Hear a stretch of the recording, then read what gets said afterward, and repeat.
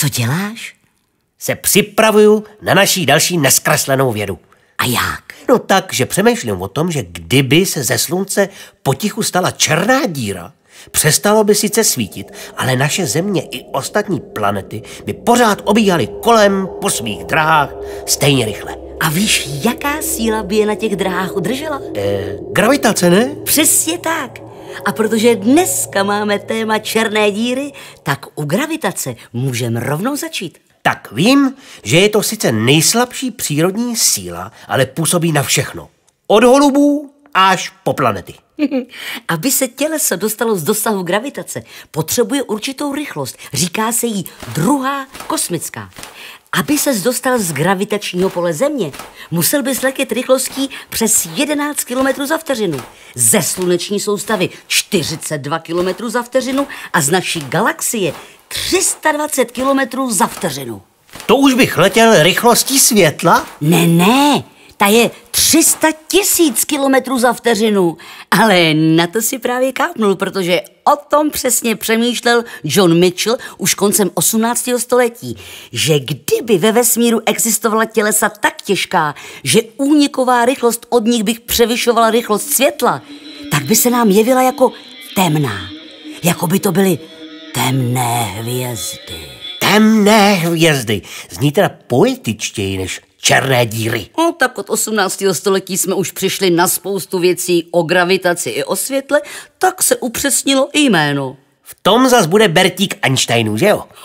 Ale ty už si po jednom díle Nezkreslené vědy tykáš s profesorem Albertem Einsteinem. Ale jinak máš pravdu. Teorie relativity tu hraje svoji důležitou roli. Vždyť jsem říkal, že jsem se na ten díl připravil. Sleduj a žasni. Obecná teorie relativity. Prostoročas, který není jako pevný, ale může se zakřivovat a vlnit. A to zakřivení pozorujeme jako gravitaci. Sleduju a žasnu. Správně.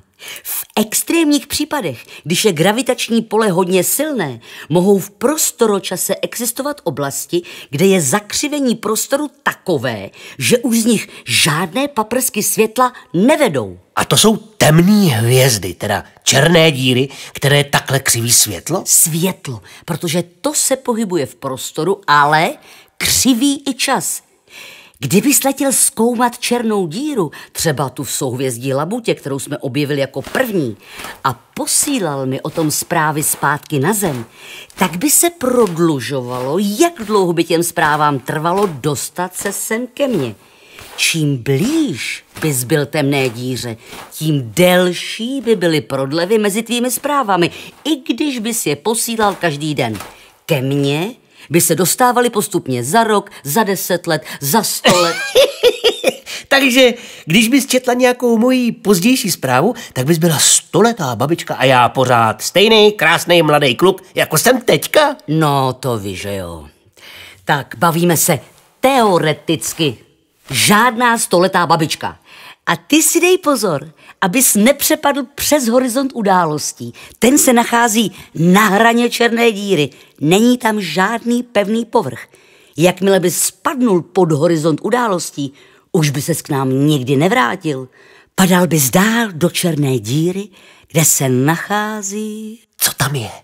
Vědecky se tomu říká singularita.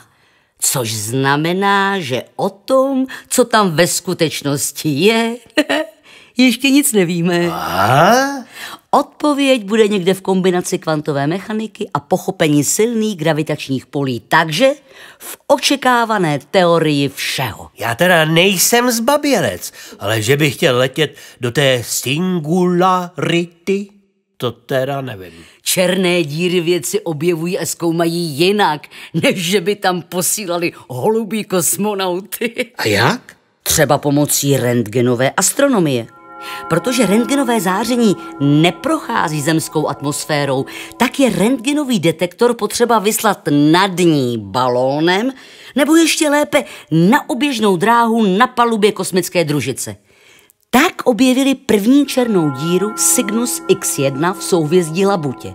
Cygnus je latinsky labuť, X, protože rentgen, a 1, protože byla první.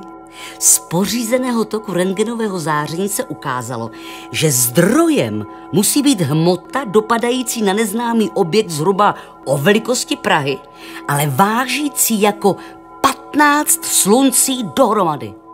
Hmota blízko černé díry může vytvořit disk, ve kterém rychle obíhá a zahřívá se na vysoké teploty.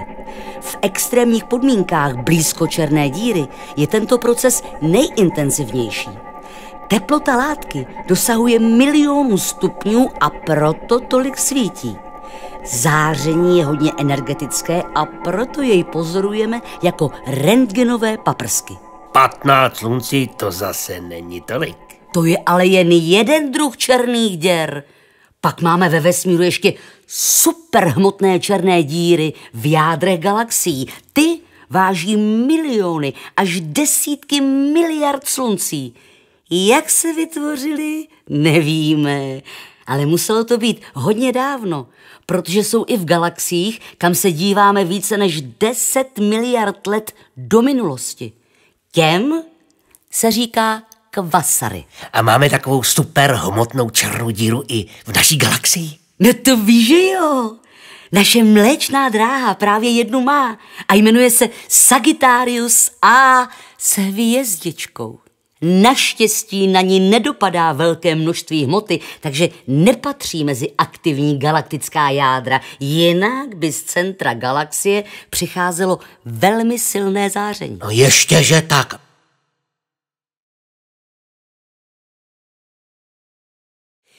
No, a to by právě měly zodpovědět 2 velké mise Evropské kosmické agentury Athena a LISA. A na obou se v rámci strategie Akademie věd 21 Vesmír pro lidstvo podílejí i Češi. Konkrétně vědci z Akademie věd České republiky vymýšlejí pro Athenu elektroniku a pro LISu mechanismy pro optickou lavici pro laserový svazek. Tak když jsou tam i Češi, tak na to určitě přijdou. No jo. Už se těším, až těm obřím temným hvězdám přijdou na kloup. Superhmotným černým dírám. Ale ano. Jo, promiň, Báro. Chceš vidět černou díru? Teda její obrázek. On nějaký existuje? S využitím skutečných pozorování pomocí radiových teleskopů po celém světě vznikl virtuální teleskop velký skoro jako celá zeměkoule. Říká se mu Even Horizon Teleskop. Dalekohled horizontu černé díry. Jo. A výsledkem je tento obrázek. Pohled na horizont událostí černé díry ve středu galaxie M87, která je téměř 54 milionů světelných let daleko a váží 6 miliard sluncí dohromady. No tak to je síla, teda tíha. No to bych teda nechtěla, aby mi to všechno spadlo na hlavu. Neboj, kdyby to teď začalo padat, tak to nespadne dřív, než za 54 milionů let.